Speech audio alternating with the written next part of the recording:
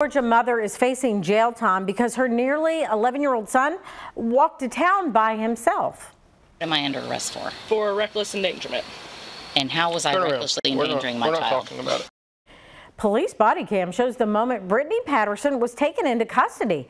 Patterson says she took one of her children to the doctor. In the meantime, her son decided to walk less than a mile into town from their home in rural Mineral Bluff, Georgia. Now, while out, Patterson got a call from the sheriff's department, worried that her son was walking alone. I wasn't concerned. I wasn't, panicking or concerned because it's just a short walk from our house. He knows how to get home. He knows how to get there.